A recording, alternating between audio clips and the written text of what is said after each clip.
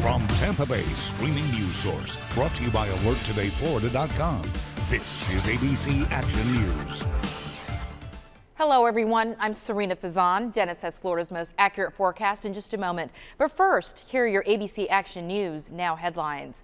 A high-profile attorney now pushing for criminal charges in the local Stand Your Ground case that's capturing the nation's attention. Michael Draka is off the hook in the death of Marquise McLaughlin after a fight over a parking spot. Attorney Ben Crump claims it was cold-blooded murder. The Papa is filing suit. Founder John Schnatter is taking legal action against the company he built. According to newly filed court documents, he wants to inspect company documents. Schnatter was ousted as chairman of the board after using the N-word on a conference call.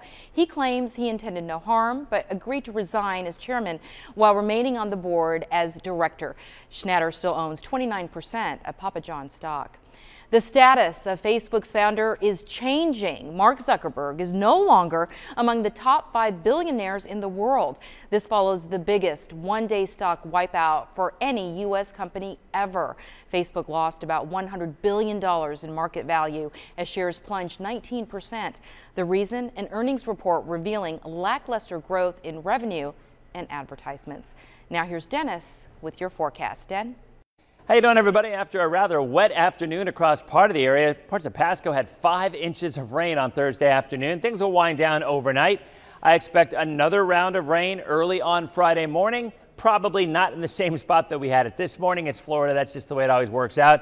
But the pattern stays the same. Morning coastal showers and storms for maybe about 20-30% of us, and then it moves inland later on in the day. Although we will see some changes by Sunday into Monday, more of our late day storms as opposed to the morning variety for the beach.